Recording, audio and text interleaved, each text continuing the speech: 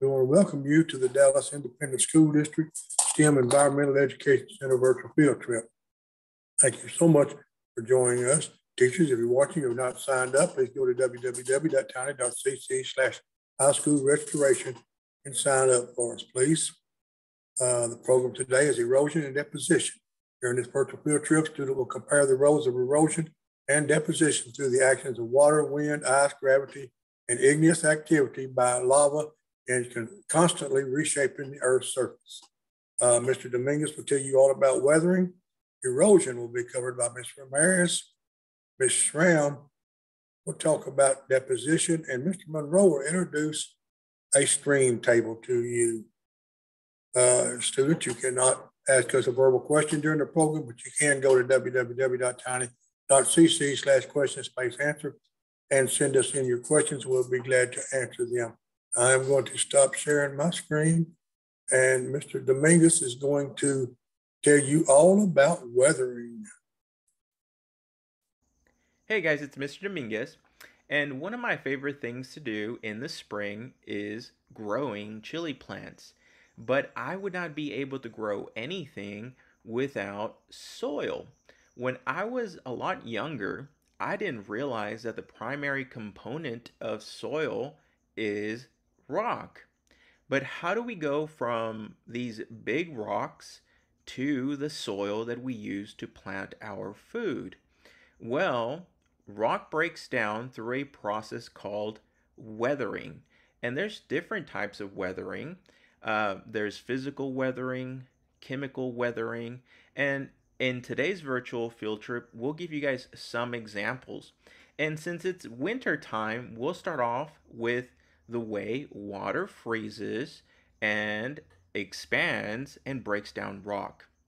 Let's get started, guys.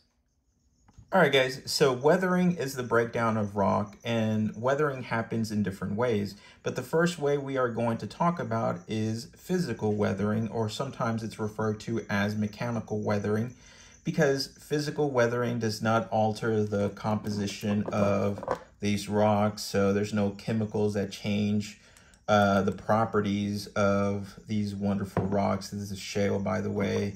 This is granite. We have some feldspar, and we have this unknown rock that I found outside, but it looks like limestone to me. But all of these rocks go through physical weathering. And like I said, physical weathering is just a very simple breakdown of the rock through mechanical means. So me doing something like this, just breaking down this shale, is considered physical weathering, because I didn't alter the chemical properties of this rock. That would be chemical weathering, or biological weathering sometimes. But physical weathering is a very simple breakdown of the rock. And one of the ways that physical weathering occurs is through the power of water. And you may be wondering, well, Mr. Dominguez, if I poured some water on this rock, not a lot would happen. Well, you'd be surprised as to how powerful water can be, especially when it freezes. So it's winter time. So I want you guys to think about what happens to water when it freezes. It changes from a liquid to a what? A solid, right? And when that process occurs, water expands, right? So rocks are permeable. So that means that water can get inside of these rocks. So think about what happens when you leave a soda can inside of the freezer on accident. You leave it, you go away for a couple of hours, you come back, the can exploded. Why?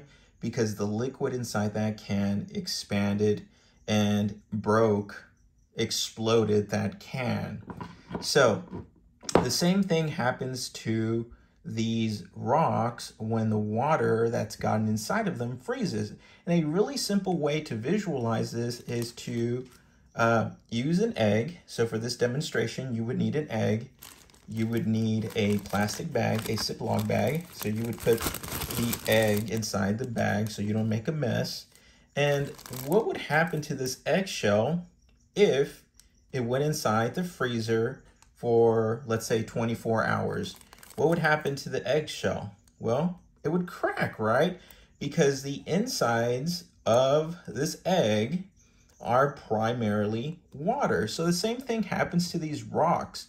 When that water expands, it goes through a type of weathering called physical weathering because water is expanding when it freezes and it breaks down this rock, right? So simple way of demonstrating physical weathering is by freezing an egg in your freezer. And I'll show you guys what happened to the egg in a little bit. All right, guys, the next type of weathering that I'm going to talk about is chemical weathering. And chemical weathering happens when a chemical reaction occurs between rock and a substance usually found in water. So the way I'm going to demonstrate chemical weathering is by getting some limestone, and the primary component of limestone is calcium. And this calcium found in the limestone is going to react with an acid, and this is a household acid called vinegar. You might have heard of it. And you can try this at home. If you don't have limestone available to you, well, lucky you, chalk, which I'm sure you have access to at school, maybe even at home, is also limestone. It's a type of limestone that's very soft and perfect for writing on chalkboards, but I guess those don't exist anymore. So I want you to focus on what happens to this limestone, what happens when I pour this very acidic vinegar. And by the way, the pH of vinegar is around 2, so it's very acidic. So I want you guys to focus on what happens to this rock as I pour some vinegar inside of this beaker. So let's see what happens. So focus on the rock and let's see what happens to it. Do you guys see that? What is happening? A chemical reaction is occurring before our eyes. So this is breaking down the rock. So this is another type of weathering called chemical weathering. Pretty cool, right?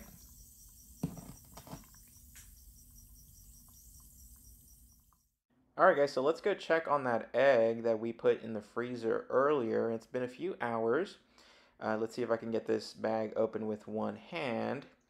But it does appear that we do have a crack, and remember that the shell is representative of our rock, and as you can see, we have a crack. So we have a break in our shell, and that's because the water inside of the egg was expanding as it froze.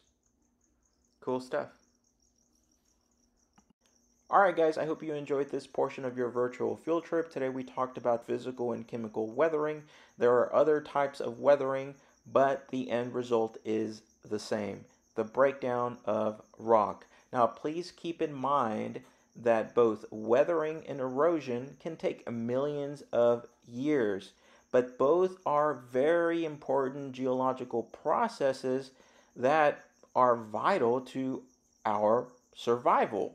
Without weathering, we wouldn't have the soil that we use. And keep in mind that soil is a natural resource that we use for so many things. But I will leave it here. Have a wonderful day, guys, and I'll see you guys next time. Thank you. We did have a question. Please give a description of weathering. The physical disintegration and chemical decomposition of earth materials at or near the earth's surface.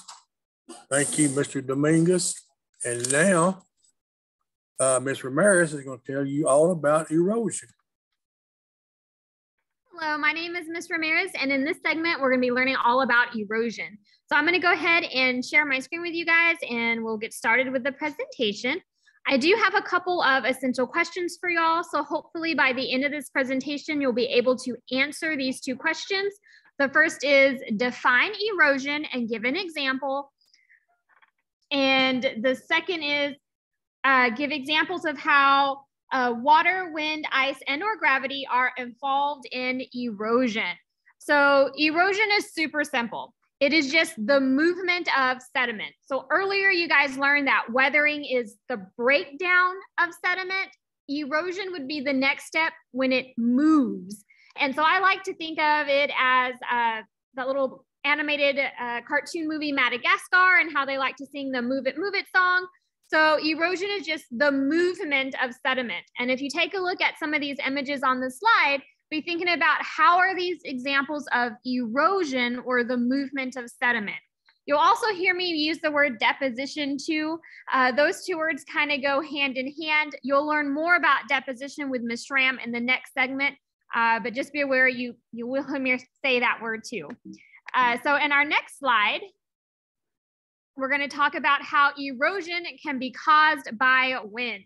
So we know that wind can move sediment. A good example is sand dunes. So the wind will pick up those tiny pieces of sand particles and carry them to a new location. Eventually, due to gravity, that sand sediment is going to drop or deposit in a new location and form those sand dunes. So through the movement of erosion and also deposition, the dropping of that sediment, we have sand dunes forming. Another good example of erosion are sandstorms. If you've ever been up to West Texas near Amarillo or even Lubbock, quite often they have these little sandstorms. And I was stuck in one back when I went down there during spring break last year, and it was crazy.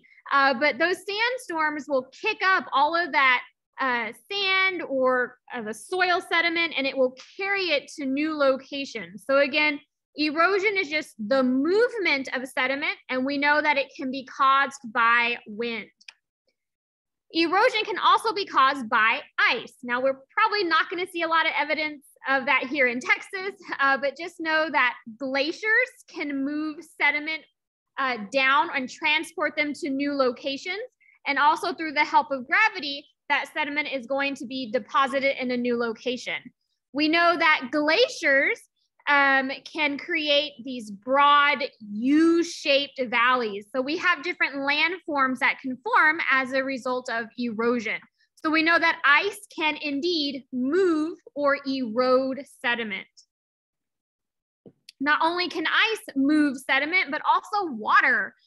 So water is a very common agent of erosion, and you'll probably see examples of erosion caused by water, maybe even in your own backyard or school.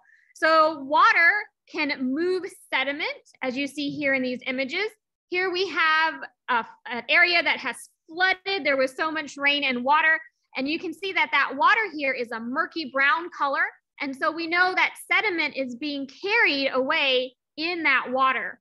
And we know that running water or moving water can create these deep V-shaped valleys. So again, other landforms can be created through the erosion caused by water.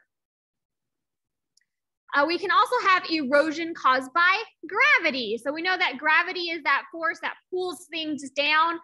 Some great examples we have are things like mudslides and landslides. So gravity can pull those sediment and mud and soil down a hill. Eventually, it's going to stop moving and it's going to deposit. And of course, we have deposition.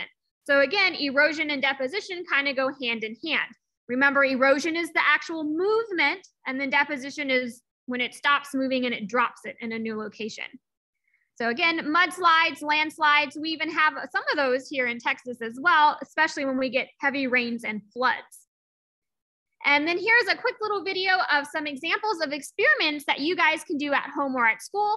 This first one is how to recreate sand dunes. All you need is a box, some sand, and a straw. You're just going to blow into the straw and watch the movement of that sand and create some sand dunes. So again, we know that wind can erode or move sediment.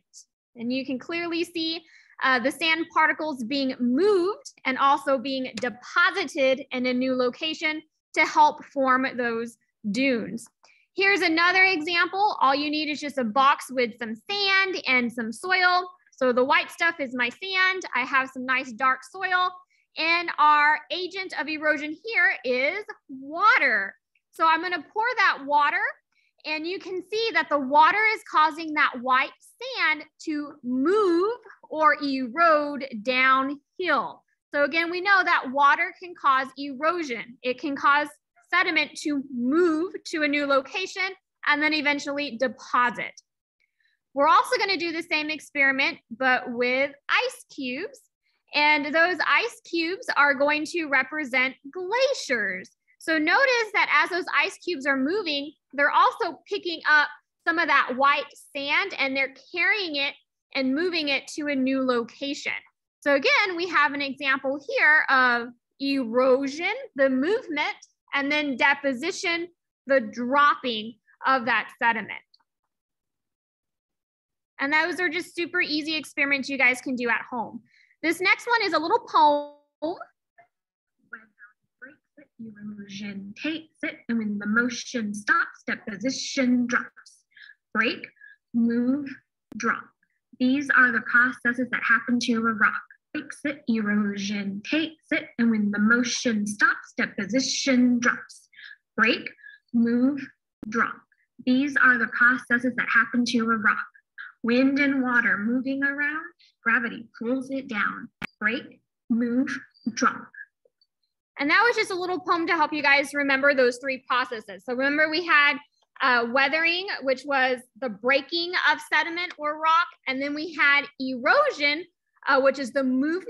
And then later on with Ms. Schramm, you'll go more in depth into deposition, that dropping of sediment. And my challenge for you guys is to go on a scavenger hunt and see if you guys can find examples of weathering, erosion, and deposition at your school or your home. And I've actually seen a lot of examples out here at the Environmental Center, so see what you guys can find. And I do have a couple of thinking questions for you guys. So think about, how does erosion change Earth's surface? And how does erosion affect the environment and people? So out here at the Environmental Center, we have a hiking trail in the Post Oak Preserve, and we have these little, they look like stairs in the forest. Kids always ask, why are there stairs in the forest? But those stairs are super important because they help keep the soil in place. If we did not have those stairs like you see here in this image, during times of heavy rainfall, the water would simply carry all that dirt and soil away, and we would have a huge muddy mess. So these stairs are a form of erosion control that we have in our Post Oak Preserve. Now, in our Post Oak Preserve, you're also not supposed to be riding ATVs or four-wheelers, and that is because things like that can cause erosion. So you can see this little person over here who's riding his bike on this steep slope. Notice all that sediment that's being picked up and moved as he's riding his bike. So people can cause the movement of sediment as well. And that's all I have for you guys today on erosion, the movement of the sediment. We're going to give it back to Dr. Gorman to answer any questions. Thank you, Ms. Ramirez. And a student wants an example of erosion. And Ms. Ramirez just showed a great picture of what this definition is. Soil from a riverbank being carried downstream. Now, I cross the Trinity River twice a day, and I've been watching, for many years, I've been watching that riverbank along there, and it has changed considerably in the time that I've been crossing that river because of the Trinity River washing the dirt downstream. And now, Ms. Schramm is going to talk to you about deposition. Hey everybody, it's me, Ms. Schramm, and we are talking all about deposition. So let me get to the thing. Perfect. Okay. So at the end of my little section, you'll be able to compare the roles of erosion and deposition through the actions of water, wind, and ice. So we are going to obviously focus on deposition, which you already know a little bit about because like Ms. Ramirez said, our two topics go hand in hand. So what is deposition? Simple definition is deposition is the movement and addition of rock and soil in a new place due to water, ice, or wind. So erosion is the actual moving. Deposition is the dropping of it. So it's leaving it in a new place. So moves and drops. I like to think of erosion as negative and deposition as positive. So erosion, you're taking something out and away, and deposition, you're dropping something new in a new place. So let's go into some examples. So deposition can be caused by water. This example is when that river flows towards the sea, it takes all that soil with it, right? So that's the erosion part. But what happens to all that soil once it reaches the sea?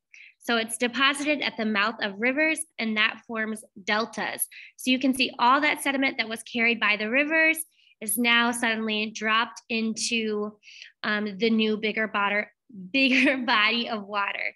So now we have deltas. Also on the coastline, you can get a sea spit. So a sea spit forms when soil and other materials are deposited where the sea meets a river, and that can also form salt marshes with silt and mud deposited once that river meets the sea. So there's a lot of other interesting landforms that can be formed when rivers meet the sea, not always just deltas. You can also see these are sandbars. So if you've ever been to the beach, sometimes you might notice that when you're walking into the ocean, it gets deep and then all of a sudden it gets shallow again. So especially depending on the tides, when it's low tide, you can definitely see the sandbars or walk out onto a sandbar like these people are doing. And how that's formed is like under the waves, when the sand is moved towards the beach and deposited, or vice versa, moved from the beach and moved out into the water and is deposited, it forms sandbars. So there are areas that are deeper into the water that are now shallow because there's underwater mounds of sand that were deposited there. So that can be pretty cool because you can go out there and see a bunch of shells and other sea creatures that you wouldn't necessarily see all the way up high on the beach. So next we have deposition by wind. So you learned a little bit about sand dunes before. So yes, erosion and deposition go hand in hand right here. You can see on the left that sand is being eroded, but then on the right, it's also being deposited. So once it's dropped, it forms a new sand dune. So erosion and deposition are happening simultaneously here to make sand dunes and making the desert surface constantly changing. Then I thought of an example that we don't really think of very often because this is a storm. It's not something that happens all the time, but something that can help you think of erosion and deposition is by tornadoes. So tornadoes can erode land and soil and sediment and trees and living things and also man-made things. And it picks it up and takes it away. That's the erosion. And then what happens when the storm dissipates? All that debris is dropped in a new spot. So that's a good way to think of deposition. When all that debris is dropped off in a new place, that's deposition. So even though you might not think of it very often, it still works and it helps me remember. So next we have deposition by ice. And we know that the glaciers covered a lot of our continent and moved over the continents and caused a bunch of different landforms. So you can see glacial ice moving, but what happens when it melted or as it traveled across the land, it left behind different rocks and things like that, and soil called glacial till. So as it picked up sediment, as it moved, eventually when it melts or moved on, it would drop and leave soil and rock behind called glacial till. And they can also form glacial plains. You can see, well, the one on the right is blurry, but the one on the left, you can see rocks left behind during the Ice Age, which now is covered with plants and grass. All right, so we are going to play a game. You've heard a lot about erosion and deposition. And so now you're going to get different pictures and different landforms or different scenarios, and you're gonna have to guess which one is an example of deposition. So there's gonna be 5, and of course I can't hear you, so you're gonna have to keep track of if you got them correct yourself. So first one, which natural event is an example of deposition? And bonus, what natural force is causing this result? So wind, water, or ice. So one of these is an example of deposition. So your job is to figure out which one. So we've got on the left, waves washing away sand at the beach. And on the right, we have deltas forming at the mouths of rivers. And teachers, if you want to pause in between for them to discuss and decide and keep track, that's fine. Otherwise, I'm going to keep moving on. So the correct answer is deltas. So silt is deposited by water forming deltas at the mouths of rivers. So that is our correct answer. All right, question number 2. Which natural event is an example of deposition and what is causing the result? So we have on the left, soil blocking a road after a mudslide, or caves being formed by acid rain dissolving limestone. All right, so the correct answer is soil deposited by water. So the mudslide moved the soil, and what happened? It dropped it right on the road. So there's our deposition. Now we know that the caves being formed by acid rain dissolving, that is going to be chemical weathering. When you see acid rain and you see the word dissolved, you're going to think of chemicals. So that's chemical weathering. All right, so question number 3. Which event is an example of deposition? We have the river flowing through a canyon on the left, and then we have layers of sediment at the bottom of a lake. All right, hopefully you said the silt deposited by water at the bottom of a lake.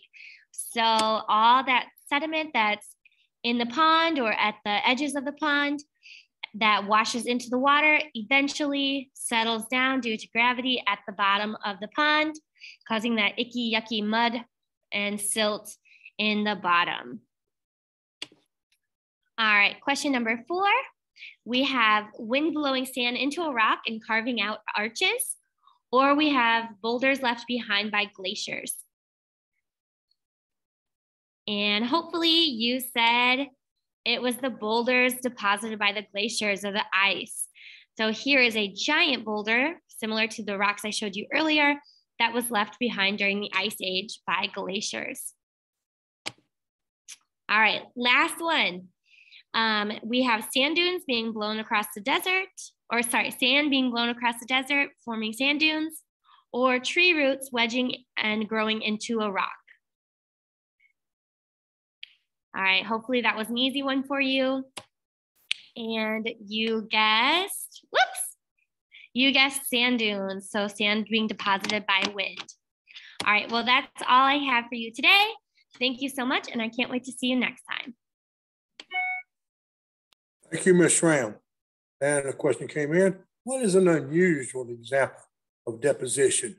Well, we think more about moving dirt around and rocks around and everything, but this one is the most typical, a very unusual example of deposition would be frost. Frost is the deposition of water vapor from humid air or air containing water vapor onto a solid surface. And the next time you get in your car in the morning and it's real cold and there'll be some moisture in the air during the night, the frost will be on there. I've never even considered that before. Thank you again, Ms. Schramm. Let's let Mr. Monroe tell us about stream tables. Okay, students, my name is Mr. Monroe, and we're going to be looking at a very simple stream table that I have put together for you guys today. Now, there are stream tables that can really be elaborate. I've seen some.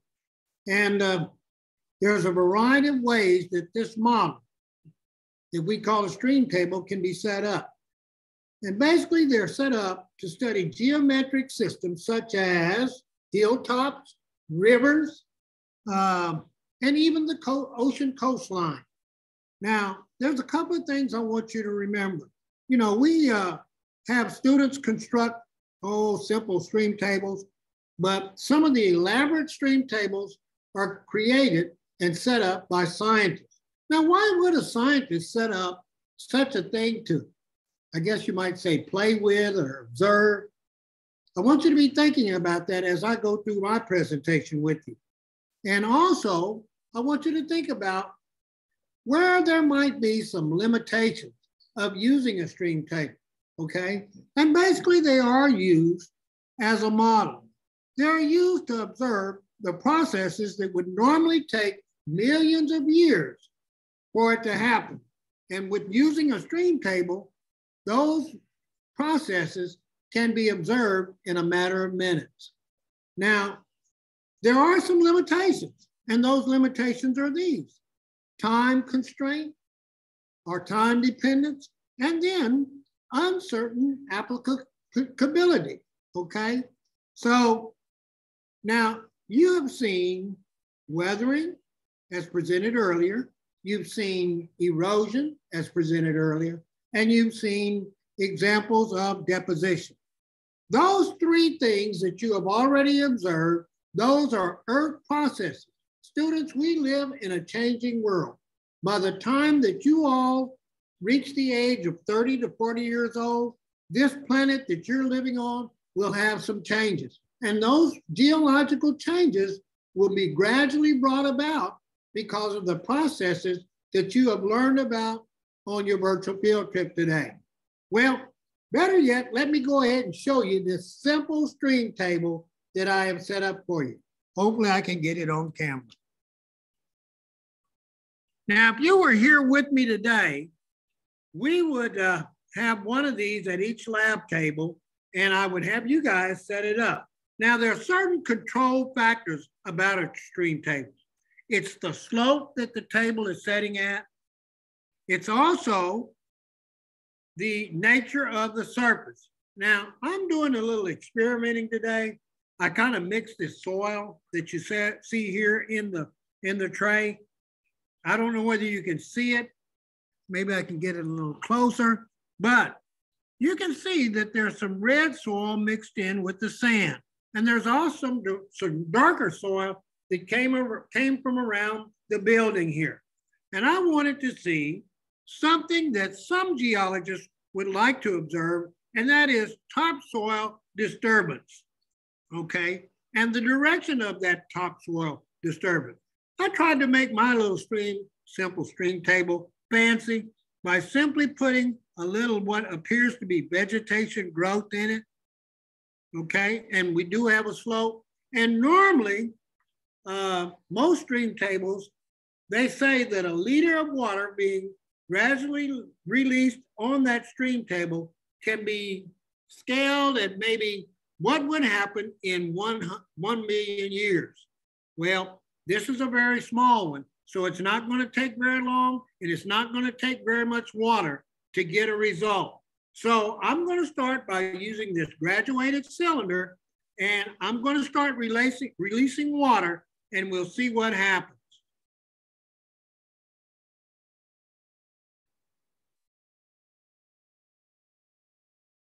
Okay, I'm going to put just a little bit more. And I can see the red soil from my home state of Oklahoma. There was some topsoil disturbance because underneath the sand, that's where I embedded the red soil from my home state of Oklahoma. Now, the thing about a stream table, we know that landforms usually happen because of those earth processes that you've already learned about: weathering, erosion, which is the transporting of the weathered material, and then the laying down of it. Well, guess what? We have a landform here that we might call a canyon. And then a little further down, we have what we call a drainage basin or the river flow. Here, where the land begins to flatten out and the flow slows down, we have deposition going on. The laying down of silt and sediment. Gravity and water, when they're working in concert, they are the strongest erosion agents on our planet, students. Of course, wind does some eroding, but when you put water and gravity working together, it is uncomparable to any other agents working together on our planet. it is said that if you walk across 6 to 8 inches of hard running water, it can actually knock you down. So there you go. Well, here we have what appears to be a landform called a delta. Up here is a canyon. And you might liken that to the Grand Canyon. But I like to liken this river basin here, or this river here, to the Mississippi River. I have put a map, and I'm going to take that off of that and come back up. I have put a map of the United States up here on the board. And we have the Mississippi River, which is the largest watershed in North America. It actually furnishes water for 23 of the continental USA states, okay? Now, the mouth of the river empties into the Gulf of Mexico. And at that Gulf, the flow of that river slows down and deposition starts happening there. And some of the soils that come from mid-United States, which is very rich, a lot of the silt and soil has been washed down and deposited through deposition on top of that delta. This delta, people that raise crops in that area, that have farms, that is some of the richest soil that we can find in the area, simply because of the formation of that landform that we call the Mississippi Delta. Hopefully I've been able to help you learn a little bit about the use of stream tables. And I want you to remember, scientists really get serious about using stream tables. They use it as a model to learn about rivers and how they behave. You know, models are used exclusively in the field of science to accurately depict processes and mechanisms that cannot be readily observed in the field and the time. So I'm going to turn it back over to Dr. Gorman. So if any of you have any questions, I bet he can answer them for you. Thank you so much, Mr. Monroe, and the other teachers also. We did have a question. Where can we get a stream table? Okay, you can make one yourself like Mr. Monroe did. He explained it pretty thoroughly. Pretty simple, very inexpensive. Or you can purchase one from a science supply company such as Carolina Biological. Or if you are in the Dallas School District, your teacher can go to the Dallas ISD Science Resource Center and check one out so you can use it in the classroom. Thank you again. And now I'm going to share my screen.